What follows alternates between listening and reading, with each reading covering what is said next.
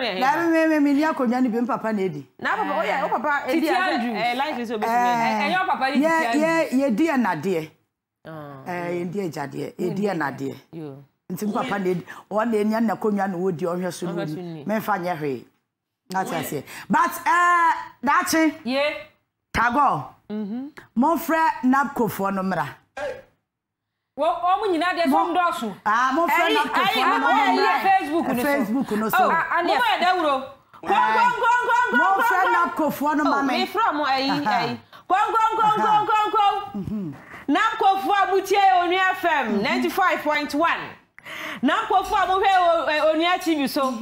NABCO fo a mo wo Facebook. Aha, inform me why pacho. Ya adoba na mame. Ya from ya framo. Aha, NABCO. NABCO for mumra. NABCO mumra. To say this. And then ya be come asaba mamu. Me da say. Aha. Okay, what do you say? Me to ade odom. Sa ma wa to course wa ni e preach o ka mu kra. Ya preach we as we need to work. Call the NABCO people. Let them come. NABCO for a mushe Onu TV. NABCO for a muti Onu FM 95.1. NABCO for a more Facebook. NABCO for a baby amu wasrem. Akanti mantamu, ramantamu, abuya and cry. Hey. Ya Titi no payo. Why are they? Ya mama ba ku kana macho aba. Yeah, I bet you that to assembly please. Bomb assembly please. NABCO assembly. One more masala. NABCO, say framo. One more masala. I see bomba. Say. Bomba no pay na yemi komo. Come on, share like here. Yemuomo. I don't be you not proposing now. Na enra eslousu. Wakoka ba kwa sama mano. Mo amaka na mo doso. Mobra. So NABCO for mo almost 100,000. Yes. I'm doso. 100,000. Ai ba ko pa say. Ba ko pa na fa na yewe. Na say 899,000 999 na aka na do mede. Ba ko person na wa na wa fi no 999 no ye do mo ye dey. Ayo ansem na waka. Aha. But mom say video be trendy. Okay. Video be trendy. Ma to me boatie video ma tie no ba 3 times. Me pesa me de ba ko ka wonti anopa me wi a me sa kotie biem. Na ma bi sa me ho say TDJs and na kasa ya na say no no a. Okay. Wọ́n say TDJs mo ti America ho no ma ya mo hwam na mo tram kurom. Okay. Because send ye si bumu amu kasa ye fa ne serious ye fa ne work up no. Okay. Enyema bi wo ne nsa bi wo ho na wo tade wa no betutumu a. Wo ba ya me be kasa tia wo. But wo ye nyame nipa. Okay. Me see video no ma ya ne 3 times. Me wi am the fourth one be ka because still me nya che me ho ase. Okay. Say TDJs wo to America na one person wo be do fi asem. Okay. One person be do fi asem. Minim se tagon da che monya video ni biara. Minyanya bi hwe. Monya bi hwe. Nyina ne ani data. TDJs ti America. Ana na nyabre na oye campaign mu oden. Okay. Wo nya ya campaign ma yen e me yen nya wa ha. Wo be so do hu betum. Hwe Ghana ha ya politics nya fe o. Pra not at all. Ghana politics no e ye dirty game. Okay. Wo di wo be shem ya do be sha gata nim bi. Ye be boa na ho afi. E ti se dia wo tie TDJs pa wo ba bi da tra. Okay. Me video no say Ghana is a world country and one another Danko Akufo-Addo, His Excellency the Commander-in-Chief of the Ghana Armed Forces, turning the economy around. Hey, TDJs, Jai. Jai. Tina America ho. What to America no? One was say, I'm not yet to come say, one my Juma Yentrum Kada. Infina. What's the America hono? One will say, I'm not telling Baba, I will go chrome, some woman Yajuma, Yantiomaka, and Yaposuma Bako, and Yamianu, and Yamiasa, but some chrome and Kodu, Alfred. What with that? Brabia wano. Said ya misi wo obuani ani die ma no because wo kasa bi a wo your research years and wakasa. Okay. Woni ama wo kakra no ya de thesis wo kroma inspiration words. Okay. Remo na me say Ghana ya politics na nyamu de ani bi o. Ya de na time. Wo de wo be sam ya be di watam. Yes so ma di atam ta we are used to. Atam bidie. But say that wo tie you me. You can't stand the insult. And you don't bring yourself. Asama okay nyina ba ko pa na enokore. Okay. What you say? I say Ghana ya world country and then me tiase me jitum pa. Eno kwa de ya president kwa ba confirm see ya tisika so. Aha. Eno kwa na enokore de okay ni nyina abra mpacho. Why? Anope me be ma good morning. E ka che wo say sa ayi na wo ye no jai en fa wo ma Ghana politics mu ne be di watam. Oniama achi o. Send up for neighbor. Send up for neighbor. More mayor gathering waha. Some catch them say Ghana hana yet no. We pay people to think, but they refuse to think. Okay. Yet your mania. You carry $200 million. At the crayfish. Tagwa kasa fish. Fish. Asanto akasa fish. Fish. Ajimi apata. You don't show no. Amane. You carry $200 million. Near the aqua crab and Ghana ha. I didn't show any chrome her. Aha, me that say. And only a summer me see a young for cow chroma say they should just think, but they are refusing to think. NABCO. Ranching in Mabawa, more almost 100,000. Ya from ranching in Mabawa, 100,000. Ama maya juma ya see and Tioma ka kwamo ni omo. 20 last year, mama come dem ranching where the ayama bufu crab I want to say. She campaign with the NABCO for ye wo kroma. Mo the NABCO for ye campaign wo kroma ya. Ama this for kwad om hujim. Because no man will say be adene kika kwano. Wa ma form ho anyima, you go over them. You get it? And one this for so you see mu and I'm so and NABCO for cra mo da mo to abamaya. Ya ba mo permanent and na because no man will say what it. Now more na mo di adane ba ya na mo di ya campaign to mo Sabbath no e come the boys and the girls no mo person betu am ka. You get it? Minister ban wa ye adwuma wo krom ha no mo a bosomi edu akwa afe ye ntua ne ka. Now wo ye ntua ka kra me kan fa me ho because wo to tofu wo wo ntua rent wo ntua diane atade a wo sakra ye ye toma Ye wi ya to aka ho. Ye wi ya kwapo bia me na be to so ama. Ye wi ya po bia me na ma entertainment. Na wa ji wani The hook allowance. What about our not doing allowance? It's a way of Jack Crank. Now, be a one no a Jumana or Zeno, and open what did it, and open what the other. What did I talk and fool are going to come? The only car and no other for a car. What's it? I feel you would Janka. It's one day. Tell the panoya that I head up. No wonder. Kana nonko pimbo. Wait, I know. Maybe ya me research e Google de dia keka ho. Ba me pesa me dia no to nchen. Ne me fa dia oba panyin na Nana Addo kwaku fa do na mu ka ye me dia no adwuma. Fellow Ghanaians. Say ba you bin ka say Yaa Titi no akwa de research wo ba bi no de ba. We dia fra ya president na numu tom. Fellow Ghanaians. Eno ne de ba ya adwuma no pai. Fellow Ghanaians. Na sa wo wie sika a ya de crayfish e ba krom ha. Na ya timi ofa NABCO for ba 100,000. Na ya timi ndwen and first say investment. And kwaya fish farming for munkogum and man was so man for swam my yanya. Not as a Ghana and your penny for they are not thinking. Tagona that me that's it. Me say, see a timinya says Sicano, aqua cram pata. Fish yo, do I go come a fianre? But says Sicano, your penny for they are not trying to think. So what would the Sicano buy your investment? Afan crofo dwumam ama sa sika na tira krom ha aka crofo bottom ba yesisa sika na be crayfish de aba krom am yawe na kwase broni otini krom abijan ne wa maka no wa manya hu sika tena wa mamu a it means say yampanyfo no they are refusing to think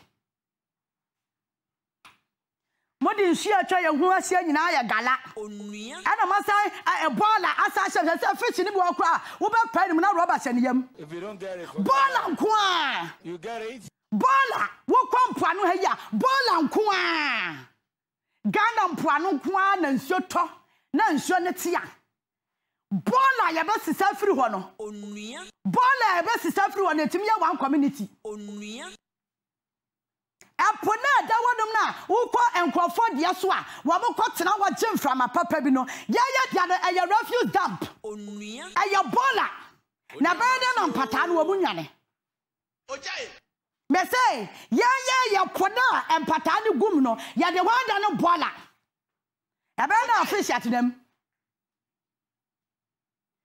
eti ha wonim ama panyin Nana Addo danko akufado akaka kire ayi Macron say ayi ya de $200 million and a crayfish e de ba Ghana na wama wo se kwan fa so ya regulatory fish ayi farming ne de keka kwan fa so yi nam no eno no ma wo se tosin fellow Ghanaians. Wow, kwan fa so yi nam e wo Ghana ha na tosin Fellow Ghanaians. eno na ama yetimi di sa sika no ekokra nam fish e de ba ha but listen to me ojai some fish importation no ojai aban bie ni ho beba wo betimi asi ahon kwan until say you benya obi a odwen ojai do you know why your big business aban mo panyufo na be business ojai eto no one jane da say yenya wo investment wa Ghana ha ma wo nya adwuma nya da ojai ni business a wo ye ojai Waya sadia ni wie no akrakra nam akramu na mfunu nyina de brayan se yan wiwi a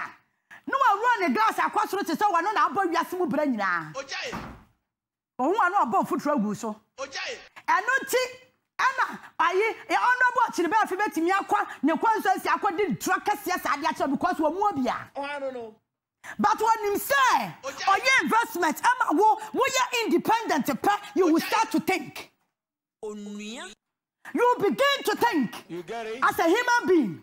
If you don't get it, forget about it. Sika ya tam di free Ghana. Akra fish keke. Fish yo. Fish anka Ghana ha wo de opa fa Kumasi kwan so. Onua. Na wi ansuo dodo a wo be chance na wadu Kumasi. Onua. Wo free Kumasi ade to aso te se de okosunyan no. Onua.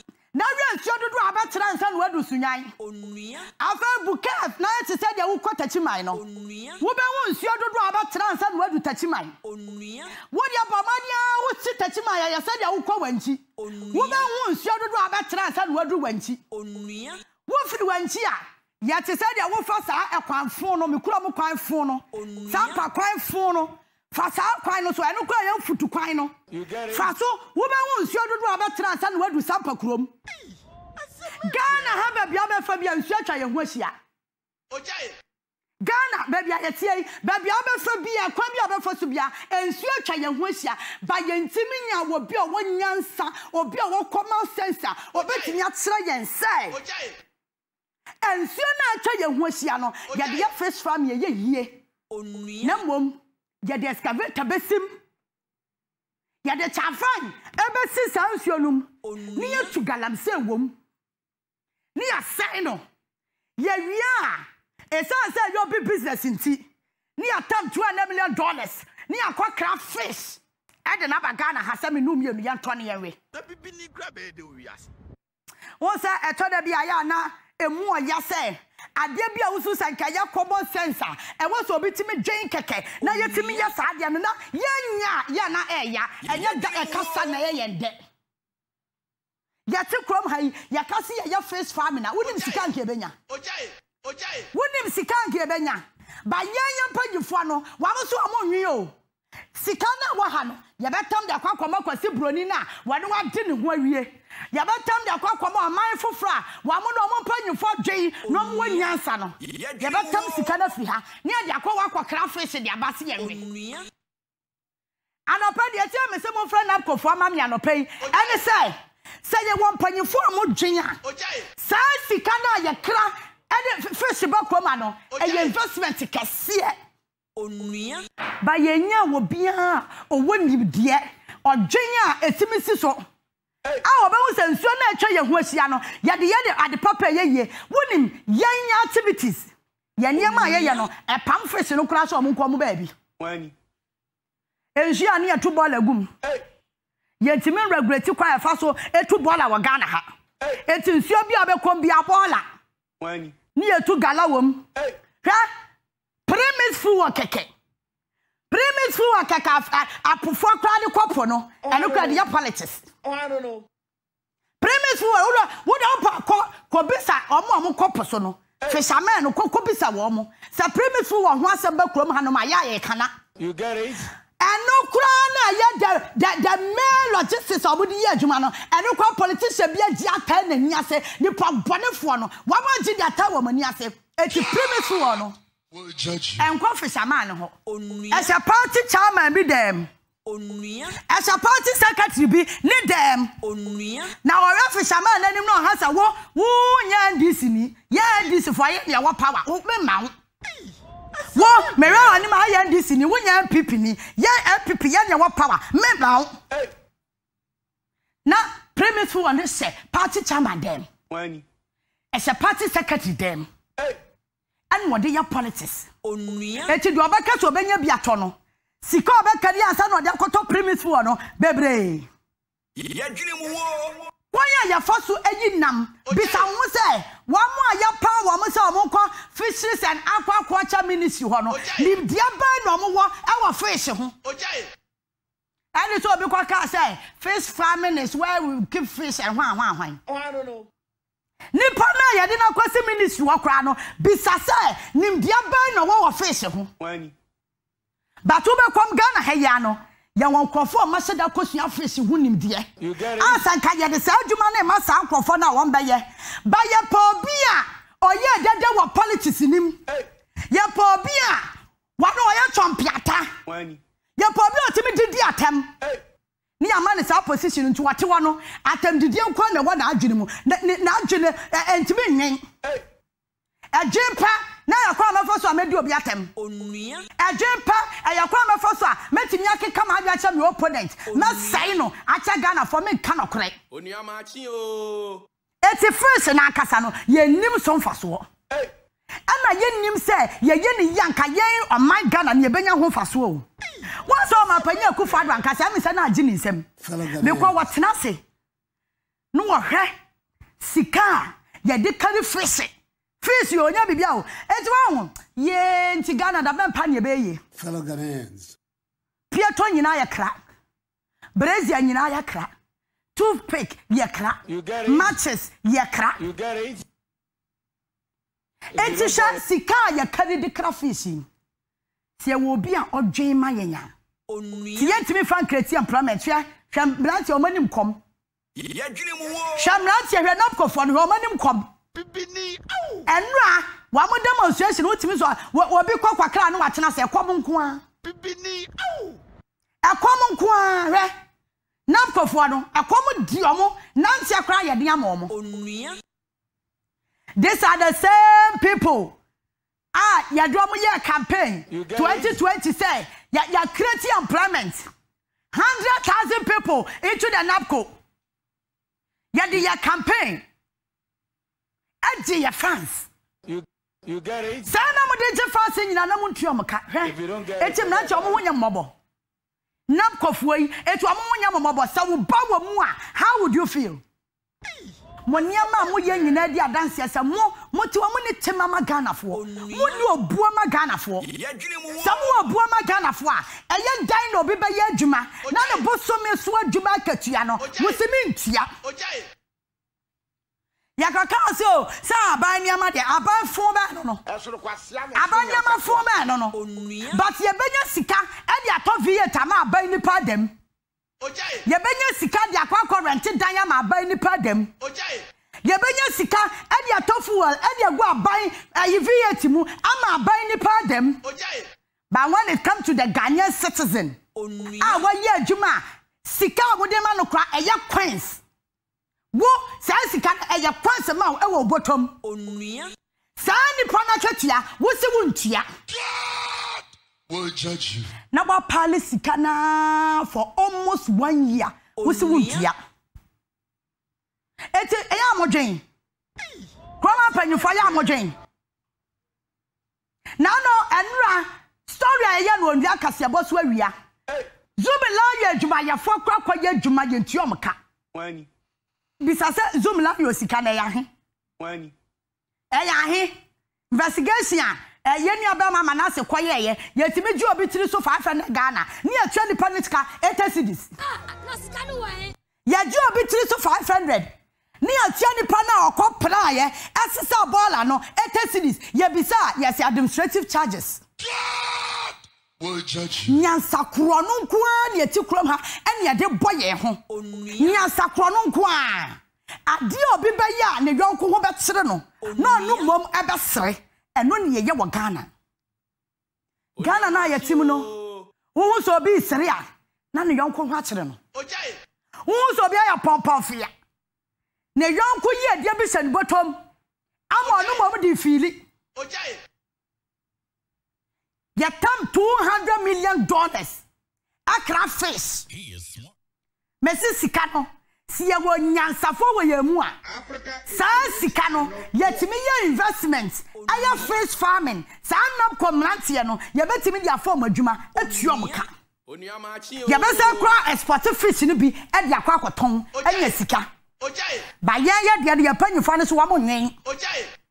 Yensuo na acha ye hwasia no monto ball angum onua mo fa excavator nsim monto galamse wom mo fa chanfa mesim na monto gala onua mo mane ye jase ni pa ye Ghana ni onua ba ye Ghana fonti ye timi mia ya no enra me hu ma me bi Ojai. ma me no ede bia me hu so twam wo me fie nanim hwa I don't know. And I know chum sa na man 20 cedis. Hey. Me kwada me ma wo se akwam de because ta chum obetwam bia na ne baso hye nachi. Hey. Na oduwa bia na ye ma ne sika ebi wa da me kuna ma ne sika kakra na me so ma ne kakra. Enura ma me ne ka asem bi kire me. Was sister ya. Ensem wa mo kan nyina ya yetie o. Onua na ka ye nya radio station ni TV station ba ye two pe ekura kam ho a me chidi senka enipa bi te say ye nom no ka yenso ye betie yasem enka nyane se de bia me sori a me hwe nipa nim ansa na madidi onua me tie me ye adwuma ye yie onua na so cleaning adwuma kra me nya bi nye ye adwene mu wo ti sister ya de mo ye mo koso nyama hwe wonim menyo obi o TV yet mu anka nkyira me se ya wo ya de wo ne captain adwuma mo ye no ye ni so ba me na ne na semfuturo no asem wo kan ye no ama me aginja me onua what I say ma me na asem wo kan no ama me ahoden foforo You get it? say ye woni pa wo mo fom a wo mo nsu onua na ebinum so te ewiem ho ayo ma dwe se wo mo efomfo no wo mo ntie wo mo Onua ma chi o. enti me wo pa di matem Onua ma chi o. o pa ka wiase mu nsem nyina kire me Onua ma chi o. me mpa wo se ba ye madamfo onua ana me mpa wo se ba ye medwafo onua de me hia ne se maame de obi ti sa maame no ye dwene mu wo asori a o metwam obi fie anim expect se obenya 10 cedi 20 cedi akoto aduane ne madi onua ento de opa wutimi tina on Facebook no so di matami ano ban bibini au wutimi tina wo fie ho di matami e fa me ho onua de hia me ne say Ghana ni bia sori ano pa obenya aduane di abra one dan wo bia Onua ma chi o. ye tamo man sika onua ne de akonkofo from man so onua ne de akokra ne ma de ababra yan kasa ke ye bia ye yie we wonim wo kwa China ha ye China for your money ketinkiti ya wa ma betu galamse wa ye krom ha ase ye nsuo nyina no wonim sika wa munya wa fishim $400 billion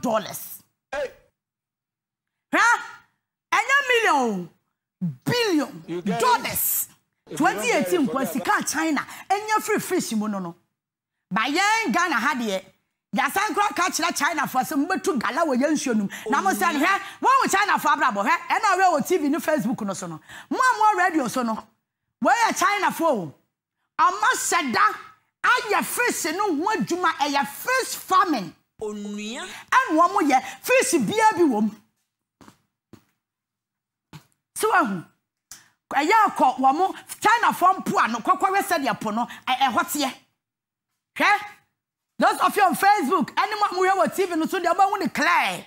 Who are radio show China for quite almost your fish, and I hear you no. Way no more year. 2018 kwa woman ya $400 billion. So what I say?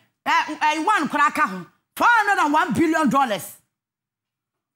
And China enya free fishing. Why edia dance ya Ghana ye nyuma ye na wo bi odwenya. Onua. E ka fish farm ye betimi ayama na boro so. Ye dwene mu wo.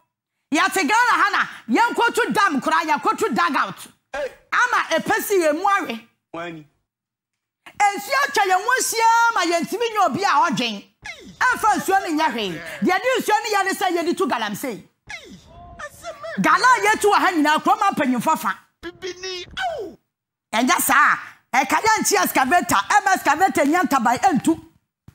Excavator sa wo de baako e ko ba bia jo o kwa han track na de excavator da si so bibini abrani bayanti yes say suanti galamsenti excavator timinya tabanu watu no na mwem wo China for wa mo be say yensuo na wa Ghana ha no ama yampata face ni nyina adwane akwa no so wo do mo ye so wo Waye amoto amani tadia si koko su yi ebeye kakra Ghana ye koko no na ayi koko bodo panyifo te wada de China fo asha asia ne de enya threat ma Ghana na ye koko na demu fa bra hey wa asama wo kanti akowanum esoro kwasia na esoro nyansa akowanum ye dwene mu wo China fo atu amani tasi ubibi so wo ka so mo panyufa no mo ma say ana wo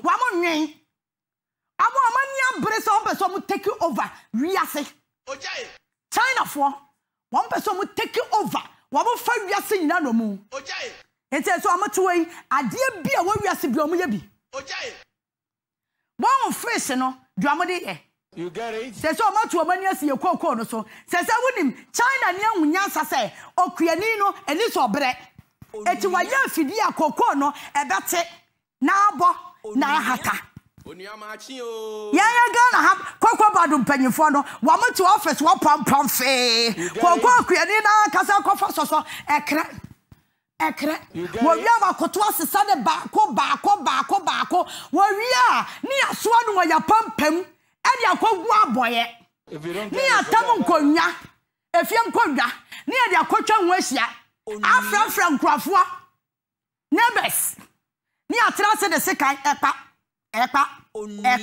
ni abona baako ye wi a ni aso ni ya pampam e di akwakogu apaso ni ejira pano so ye de yensa yenum sa Ghana no David ebeye living legends When say China ni tu na ni si we koko no so no wa ye afidi abehata abo koko no abrakuani no wo mre anyway 1 acre say enua edu na Ghana ni betimi adua wo so a China ni no obedua 100 because obra bi anim onua ye de yenim ni say ye sika na wo ha ni nyina ye fankra nam ye fankra niema emna kuro yi mu o ma panyi akufo do ankasa num Fellow Ghanaians. Yakra bibia bio, yatia jene kra yakra. Fellow Ghanaians. Tomatoes kra yakra. Fellow Ghanaians. Abeka kra nchini nyina abekra.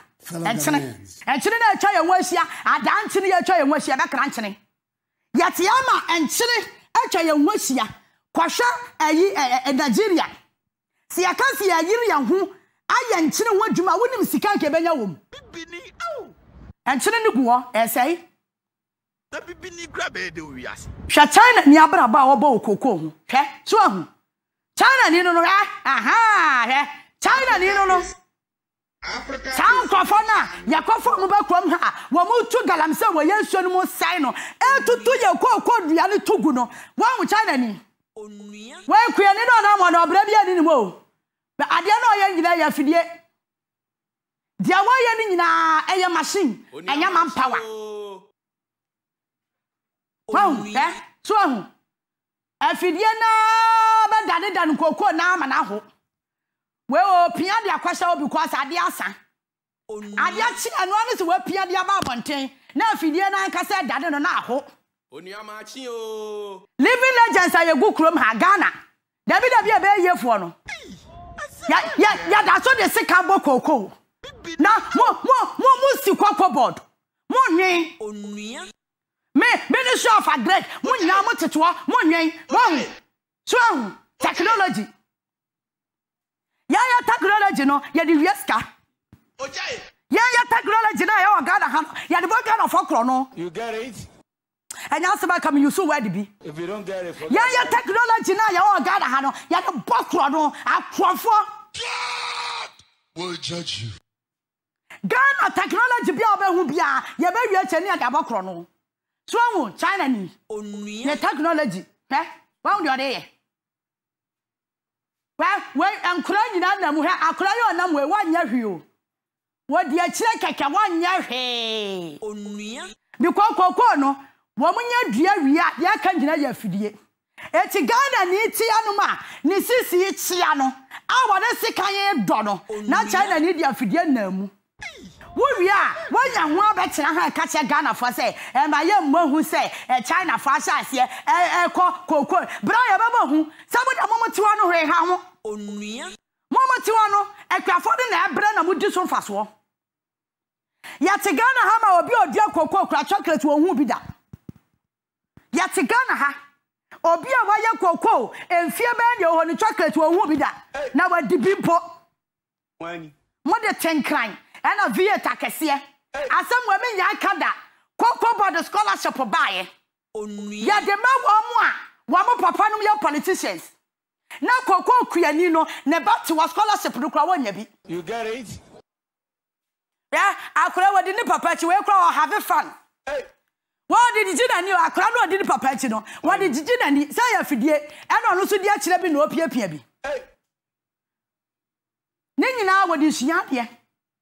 Ba ya ne yama no ya de kokko ni tai wo mapapam onua eti akwa ketwa wo be hu na ni sisi achi den waso kokko sa aba ni sisi ayegere onua hwa we afidie o ya watwe ne ba ko pehwe kwa ayeko technology wow afidie ade bo kokko eti wati we yi no de atu we agorokra no wodi o wodi agoro wadi sema na afidie na bo na yidi akogu ba bia ma no ye burade nyankopon enti ye kra wo bo ye nsani na ti tata kwase wadi koko ba Ghana na ya na se wa fa ma de ye onua ya timi ye koko ho adwuma over 100 years ye ntimi nya hu technology me da me ka kire mo ha China for na de no ma sha ase asa na mo hu na sampo no mo ti ya sa no ma overtake yen Onuama achi o. Ya te Ghana ha me ka se kade ma panyi ko 4 peso what the program be by say ye ndua banche kofo kade ma panyi kofo what the initiative be by say ye ndua banche Wani. wow ntira me se Ghana panyi fo mo nwen no sa banche business no wonim se China fo mo ye gare Ye dwene mu wo. Omo ye gare no mo de apre ya be en kwa benim se ya rubber mpo ba ya te Ghana ha initiative na ba say ye ndua banche no agu Wani. kofo initiative na de ba ye no agu banche ni ye jadia onua ye te ye sporting gara kenche yen ye wurade nyankopon enti hey mo ma Ghana mo tena ye ya pa o seriously sha koko na oye no ebo oh erade nti da bend china bibini oh na won say ma me fa nko ECG afei na ba wo se kroma panyifo mu yen afei na wo ba hu say ye Ghana na ye timu no ya panyifo mo fa ye nya hwe o na kanya san ko ma panyi on to free Ghana ha his excellency and open good morning who to free Ghana ha Germany and akwa say ye nji 11 tum Fellow Ghanaians. I don't think one ha ya mo nkomo Ojai. Ah? Who called Germany? I want to catch us young 11 tum. Ojai. I don't know what Trahana on the Yankasa. Mumu Yanka Claudia Nipa. Ojai. Mumu Yan to me, Mamma. Ojai. Yet a Ghana, I had never to 11. Yanam German and Yakatra say 11 tum. Onuya. 11 American was a major to me. Onuya. What's about Mianano? And I shall Matia Mianano, or be to me Kahore. But I'm Pamon Casse. Onuya. Cause when him saying, Yamunim say a chrono.